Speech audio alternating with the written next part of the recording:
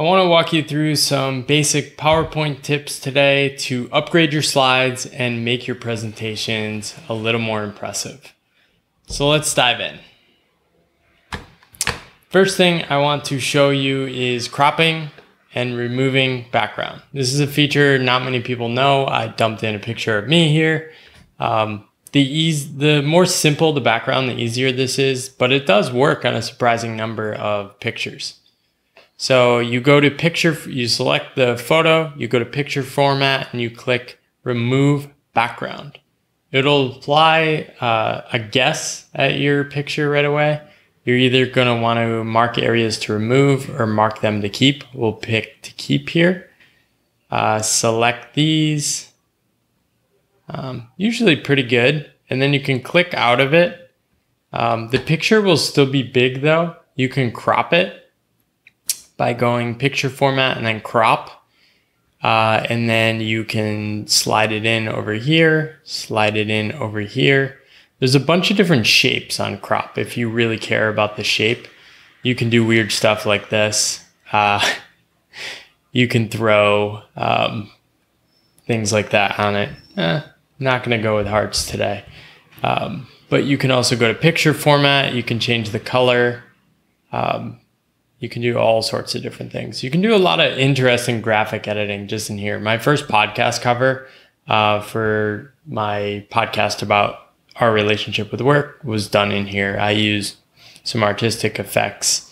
It wasn't the most impressive, but you can do a lot of stuff in here, right? So that's something worth checking out. The next thing is text boxes and shadows. I think shadows is probably one of the simplest ways to make your presentation look nice, especially if you're presenting it to a large audience. So you go to insert, shapes. I usually start with the rectangle. I throw this on there. If you hold shift, you can get something that's square and it will stay in proportion. We're just gonna play with it here. One of the things you wanna do with text boxes is right click before you start copying these and doing multiple, is right click, size and position.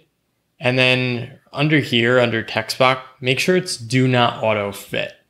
That way you can control the size of the shape and you won't get messed up when you're trying to write in different text fonts and different sizes. So we're good there. We can start writing. Let's see, text box 1. And we can create that there. Maybe we want to change the shape, change the color a little, make it a gray, make this a black. Often with shapes, the outline comes with it. I like to get rid of that. I just think it doesn't look all that good. Get rid of the outline, no outline, and then go to shape effects. Up here, shadow. I just do this first one here. And then hold Control and Shift while you're doing that, and you can select multiple, drag, and you can just basically copy the block, right? So you can call this text box 2, text box 3, and then the next thing you can do is just drop some text boxes underneath there, right? And you can start sharing your information. And that's a very easy way to create a structured slide. So the third thing is tables, and tables is something that are just hideous in PowerPoint. So I want to help you upgrade these quickly. If we go up to table design, these are the default formats. Most of these formats are not very good. The thing you want to do first is basically just go over here to the upper left, turn off banded rows. Not a fan of that.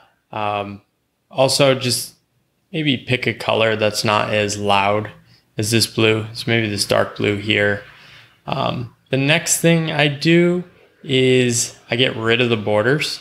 So I make it even and then clean this up, get rid of this column. But I select all the cells and then I go up here to pen. I choose 1/2 point pen size.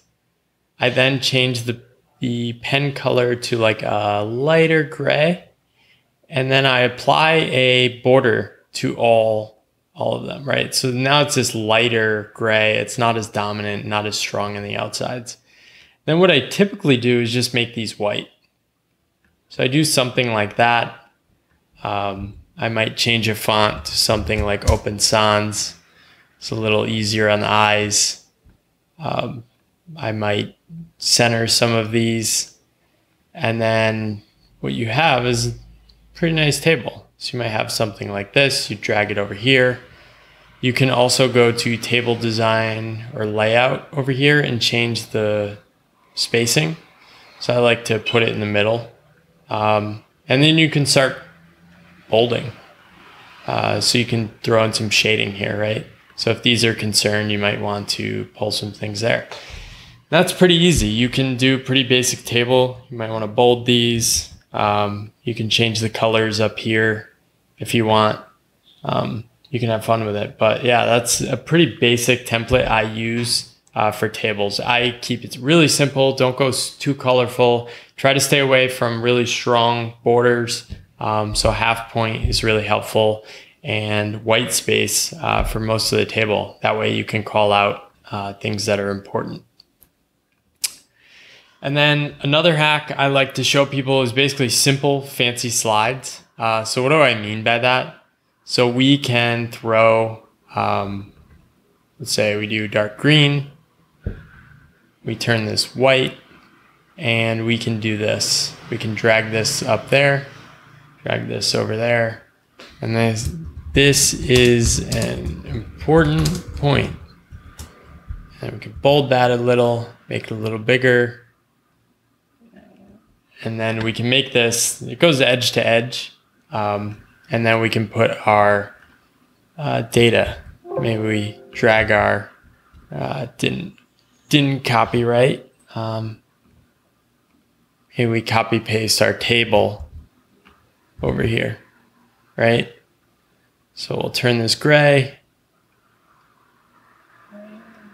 to balance it with the green, and maybe the important point is here, right?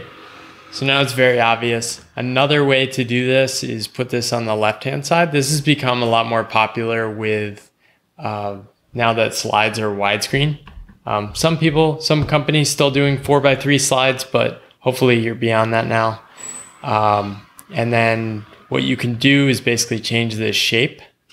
So go up to shape format, change shape, and then you can choose this one. The BFA, as they call it in consulting, the big freaking arrow. Not sure if I can swear on YouTube. Do this, and then drag this little yellow dot over here. And you can basically do something like this. It's a very simple slide, looks nice. I don't love this green. Let's just make it like a, yeah, that's like a very distinguished blue. I like that. And then we'll call this out in like a green, right? So yeah, it's calling something out. It's a very simple slide, easy way to make something look pretty nice and not have to buy template pack. I do sell a template pack. You can find that in the links. But yeah, hopefully these are helpful. And the fifth thing I want to show you, we will go over to Google. And we will search in Google Images. How do you find transparent images? This is something you often need when you're building presentations, right? So you might have an image, let's pull a regular image.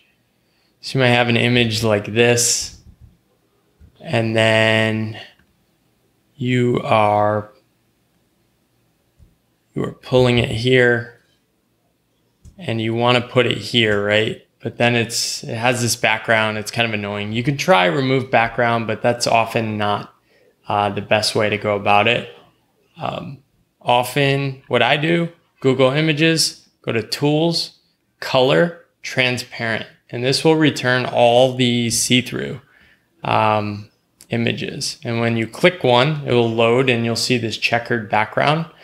Sometimes you get some stock images you have to pay for that are a bit confusing, but more or less, most of these are going to check out. You can right click it. This usually works sometimes. We'll go back to our slide, and then we paste it. There we go. We have that transparent image. Hopefully these tips were helpful. Let me know in the comments what was useful, what other questions you have about PowerPoint. I like making these videos. I like to make this super simple for people and help create presentations that don't bore people, hopefully inspire, hopefully influence, and hopefully make a difference in the work and projects you're trying to pursue in your companies and whatever work you might be using PowerPoint for. Cool. Cheers. Thank you. Good luck with your presentations.